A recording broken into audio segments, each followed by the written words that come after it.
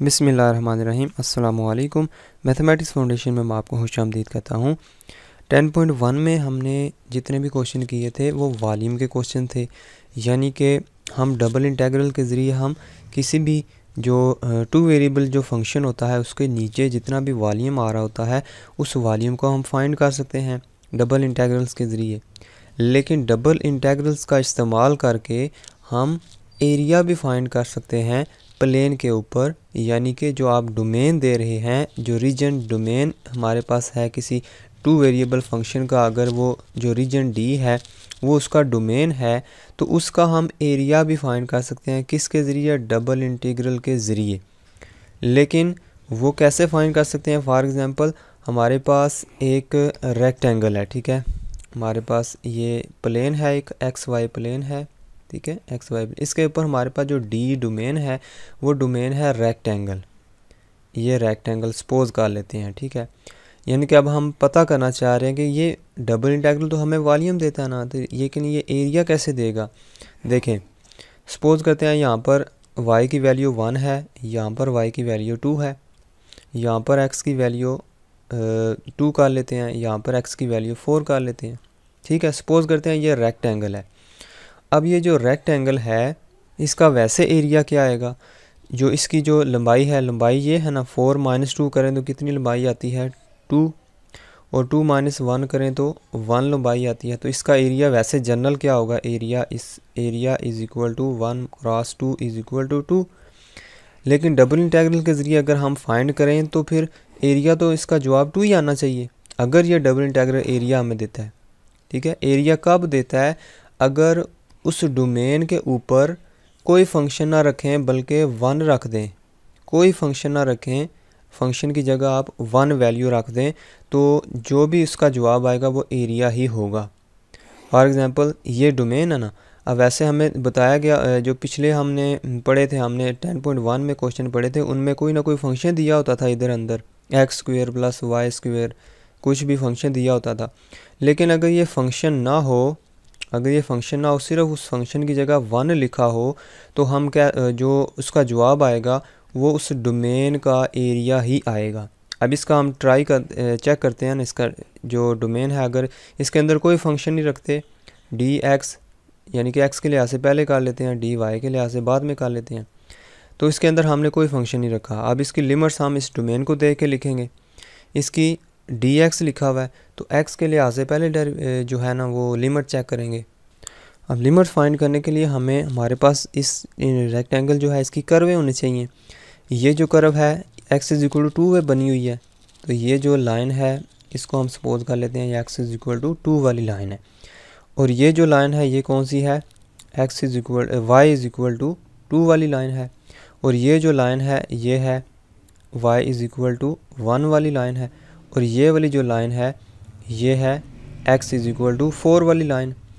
अब हम देखते हैं कि क्योंकि हमने पहले x के लिहाज से हमने चेंज फाइंड करना है, उसकी लिमिट फाइंड करनी है, तो हम x एक्सिस की अलोंग इस रीजन के अंदर एक पट्टी रख देंगे इस तरह।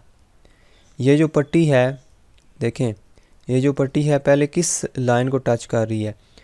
अगर हम लेफ़्ट से राइट की तरफ जाएं, क्योंकि x एक्सिस के पैरेलल हम लिख रहे हैं ना, पहले इस लाइन को टच कर रही है। ये कौन सी लाइन है, x इज़ इक्वल टू 2, इधर हम लिख देंगे x इज़ इक्वल टू 2। तो राइट साइड से किसको टच कर रही है, x is equal to 4, x is equal to 4। और डी वाई, अब y की वैल्यू कहाँ से कहाँ तक है, y की वैल्यू है 1 से लेकर 2 तक, ठीक है। इधर लिख देंगे y इज़ इक्वल टू 1 से लेकर 2 तक है। अब इसको हल करते हैं, इसका जवाब यही आना चाहिए। अगर ये आ गया तो हम कहेंगे कि ये डबल इंटीग्रल है, इसका हम एरिया भी, इसके ज़रिए हम एरिया भी फाइंड कर सकते हैं। तो यानी कि अब इसमें इस इधर 1 है ना, तो 1 का इंटीग्रेशन क्या होती है, x डी एक्स के लिहाज से, तो y is equal to 1 to y is equal to 2। तो लिमिट कहाँ से कहाँ तक है, लिमिट है 2 से लेकर 4 तक, D Y is equal to, ऊपर वाली लिमिट 4 है माइनस नीचे वाली जो लिमिट है वो क्या है 2, उसमें 2 रख देंगे। और ये इंटीग्रेशन है 1 से लेकर 2 तक। अब पीछे बाहर गया है y रह गया है, 4 में से 2 बाकी 2, तो 1 से लेकर 2 तक डी वाई। इसकी इंटीग्रेशन करेंगे क्या आएगा 2y, लिमिट क्या है 1 से लेकर 2 तक, 2 को हम बाहर रहने देते हैं, ठीक है। 2 इंटू वाई में पहले 2 रखेंगे फिर 1, तो हमारे पास क्या आएगा 2 इंटू 1 इज इक्वल टू 2। तो देखें डबल इंटीग्रल के ज़रिए अगर इसके में फ़ंक्शन की जगह 1 रखें तो जो डोमेन होती है वो उसका एरिया हमें मिल जाता है, ठीक है। तो ये था एक ट्रिक थी कि अगर आप डबल इंटीग्रल के ज़रिए एरिया फाइंड करना चाहते हैं तो आप फंक्शन की जगह आप 1 रख दें तो आपको डबल इंटीग्रल की यानी कि एरिया की वैल्यू आपको मिल जाएगी। हालांकि ये होता वॉल्यूम ही है, यानी कि ये एरिया नहीं बल्कि होता ये वॉल्यूम है, क्योंकि डबल इंटीग्रल से हम वॉल्यूम ही फाइंड करते हैं, लेकिन ये वॉल्यूम एरिया के बराबर आ जाता है, ठीक है। तो जवाब एरिया के बराबर आ जाता है। तो इसका मतलब है अगर हम वॉल्यूम इसके ज़रिए अगर डबल इंटीग्रल के ज़रिए हमें पता है वॉल्यूम मिलता है, तो वो जो वॉल्यूम इस अगर 1 रखने से जो वॉल्यूम मिलता है वो एरिया के बराबर होता है। तो अगर हम ये वाला डबल इंटीग्रल फाइंड कर लें तो वही हमारा एरिया आ जाता है अगर 1 इसमें रख दें। तो ये था हमारे पास कि एरिया। हम इसकी एग्जांपल देखते हैं अब। Find the area bounded by the parabola y is equal to x square and straight line y is equal to x plus 2। तो अब उसने सिर्फ डोमेन दिया, अब फंक्शन तो उसने कोई नहीं दिया। Find the area bounded by, यानी कि ये एक पैराबोला है और दूसरा क्या है स्ट्रेट लाइन है, ठीक है। उसने दो डोमेन की 2 चीज़ें दी हैं, उसने फंक्शन हमें कोई नहीं दिया। अब ज़ाहिर बात है फंक्शन नहीं दिया तो हमने एरिया फाइंड करना है, तो फंक्शन की जगह हम 1 रख देंगे, ठीक है। सपोज इसने ये लिमिट कैसे लिखी है इसको भी देख लेते हैं। सपोज करते हैं हमने ये डी वाई डी एक्स, यानी कि डी वाई डी एक्स आप जो मर्ज़ी लिख लें, डी एक्स डी वाई लिख लें या डी वाई डी एक्स लिख लें, लिमिट तो उसके हिसाब ही आएंगी ना। अगर एक्स लिखेंगे तो एक्स के लिहाज से इधर आ जाएगी लिमिट, वाई लिखेंगे तो वाई के लिहाज से इधर आ जाएगी लिमिट। तो हम ये ज़्यादा आसान है कि आप डी वाई पहले रख लें। तो डी वाई अगर रखने से हमारे पास ये एक पैराबोला की कर्व है y is equal to x square, ये कर्व है, ठीक है। और जो लाइन है y is equal to x plus 1, उसने ये लाइन कैसे बनाई है, देखो उसने लाइन ऐसे बनाई है कि इसको और इसको उसने हल किया है, जहाँ पे ये एक दूसरे को कट करेंगे वो x की वैल्यू हमें मिल जाएंगी। कैसे वैल्यू मिलेंगी, देखो y is equal to x square, y is equal to x plus 2 है। अब x y की जगह ये रख देते हैं, x plus 2 is equal to x square हो जाएगा। तो x square minus x minus 2 is equal to 0, इसको हल कर लेते हैं, इसको फैक्टराइज करते हैं। X square plus minus 2x plus x minus 2, ठीक है, इज इक्वल टू 0। मज़ीद सिंप्लीफाई करते हैं, x कॉमन लेते हैं x माइनस 2 प्लस 1 कॉमन लेते हैं x माइनस 2, ठीक है, इज इक्वल टू 0। तो यहाँ पर वैल्यू आएगी x is equal to minus 1 आएगी, एक वैल्यू होगी x इज इक्वल टू 2।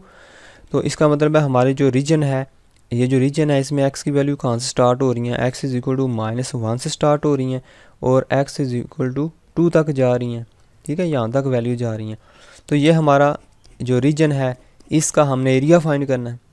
इस रीजन का एरिया फाइंड करने के लिए हम डबल इंटीग्रल लिखते हैं, इधर लिख दिया मैंने। तो डी वाई के लिहाज से अगर पहले करना तो एक पट्टी रखेंगे इन दोनों के दरमियान, नीचे से किसको टच कर रही है ये पट्टी, y is equal to x square से टच कर रही है, तो इधर लिखेंगे y is equal to x square. ऊपर किसको टच कर रही है, y is equal to x plus 2 वाली लाइन को टच कर रही है। और x की वैल्यू कहाँ से कहाँ तक है, x की वैल्यू है माइनस 1 से लेकर 2 तक, माइनस 1 से लेकर 2 तक। तो इस तरह इसने ये इसमें लिमिट्स लगाई हैं, अंदर उसने 1 लिखा हुआ है।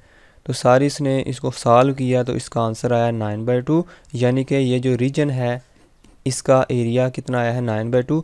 तो हम डबल इंटीग्रल के ज़रिए हम इसका एरिया भी फाइंड कर सकते हैं। उसके बाद अगला जो चीज़ है वो है use double integration to find the area enclosed by the cardioid r is equal to a into 1 minus cos of theta. अब ये जो इक्वेशन है कार्डियाइड मैंने आपको पहले भी बताया हुआ है कि ये ग्राफ इसका जिस तरह दिल की शेप होती है, हार्ट की शेप होती है, इसी तरह इसके ग्राफ की शेप होती है। अगर इधर साइन थीटा होगा तो वो अलोंग वाई एक्सिस ग्राफ बनेगा दिल की शक्ल का, ठीक है। यानी कि अगर हमारे पास इधर यानी कि इधर प्लस एक साइन थीटा होगा तो हमारे पास इस तरह का दिल बनेगा, यानी कि ये इस तरह, ये इस तरह और इस तरह, ठीक है। अगर इधर माइनस साइन थीटा होगा, ठीक है, माइनस साइन थीटा, तो ये इस तरह का नीचे दिल बनेगा इस तरह, ठीक है। अगर इधर हमारे पास ये माइनस कॉस थीटा है तो ज़ाहिर बात है माइनस एक्स एक्सिस यानी कि बनेगा एक्स एक्सिस की तरफ, लेकिन इस तरफ बनेगा माइनस वाले की साइड की तरफ। अगर प्लस कॉस होगा तो इस तरफ बनेगा ये। तो ये हमारे पास ये जो एरिया हमने फाइंड करना है, इस रीजन का एरिया हमने फाइंड करना है using double integration to find the area enclose by this cardioid.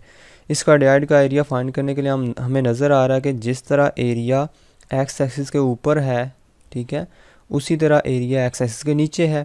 तो अगर हम ये वाला एरिया फाइंड कर लें, अगर एक्स एक्सिस वाला एरिया फाइंड कर लें तो हमारे पास यानी कि ऊपर वाला एरिया फाइंड कर लें तो उसको 2 से मल्टीप्लाई कर दें तो नीचे वाले का भी आ जाएगा, क्योंकि वो भी उसी तरह का एरिया है।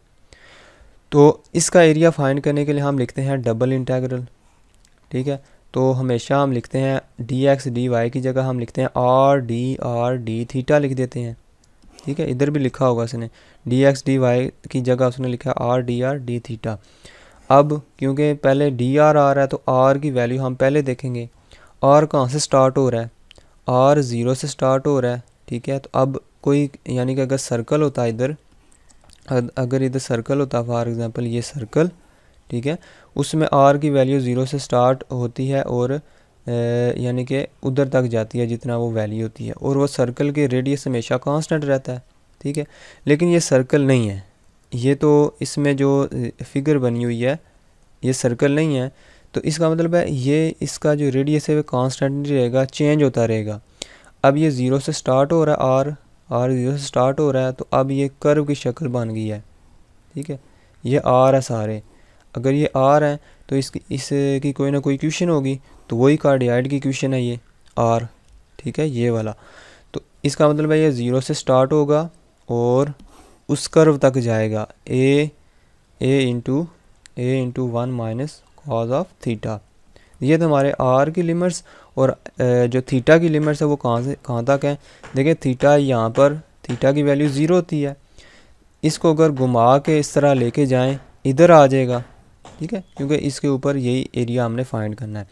तो ये आर 0 से स्टार्ट हो गए कहाँ तक गया है, पाई तक गया है, ठीक है। तो इसलिए उसने लिखा है आर 0 से लेकर पाई तक, 0 से लेकर पाई तक। और क्योंकि ये हमने जो पूरे दिल का जो है ना ये एरिया फाइंड करना है, तो इसका एरिया जो है वो 2 से मल्टीप्लाई करने से इस पूरे का रीजन का एरिया आ जाएगा। तो इसको 2 से मल्टीप्लाई करके उसने इसको साल किया, साल करके उसने जब आंसर लिखा है तो ये इस पूरे रीजन का एरिया उसने डबल इंटीग्रेशन के ज़रिए फाइंड कर लिया है।